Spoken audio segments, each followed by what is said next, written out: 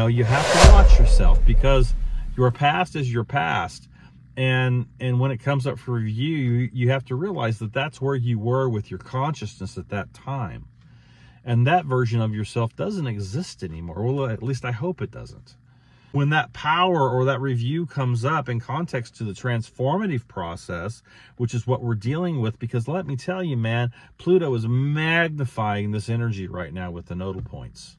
So this magnification that's taking place, you are going to have reviews come up in context to your children.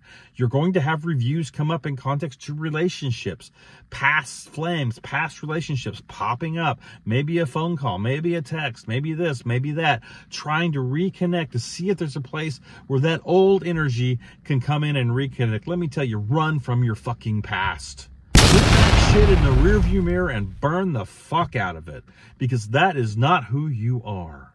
You have to solidify your position as a mage in context to your present now I am moment, what you're actually forging with the fire or the wand of fire within yourself in this moment, in this now co-creating eternal moment.